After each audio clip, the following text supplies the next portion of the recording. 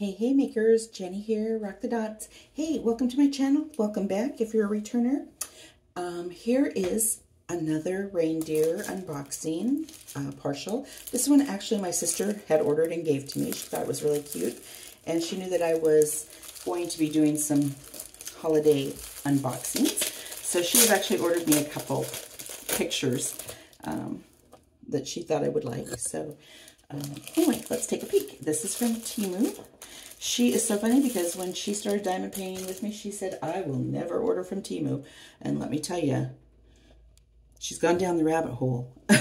And she is, like we counted one day, and she has a bin under her bed, and oh my gosh, but don't tell her I told you. So she is the funniest thing.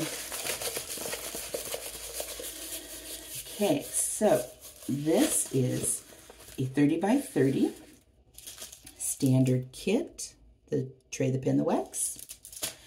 And this is, oh my gosh, so pretty. Let me re-roll it again. That didn't seem to help much.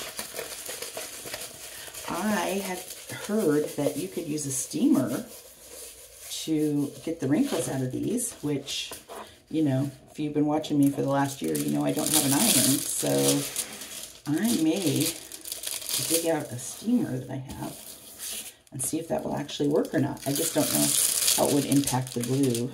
So this one is a lot of pink. Holy smokes. It is beautiful though. It is only 6 colors. So, oh, I can't wait to look at the drills, the dots, because I'm sure they're all pink. Look at, you see that? The light is really glaring. So this does not have a thumbnail to show you. And that, like I said, it only has 6 colors. So let me get up here so you can actually see. Look at the antlers. Those are going to be beautiful.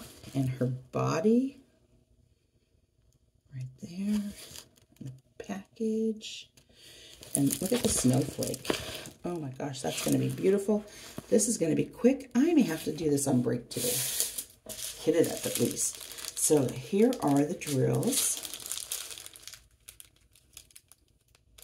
I am still working on my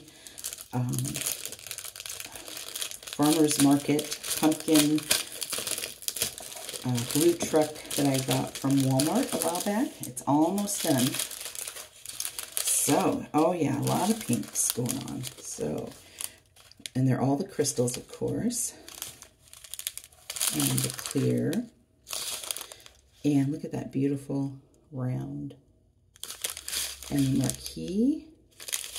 And the white stars, which I love the white stars. Those are so easy to place.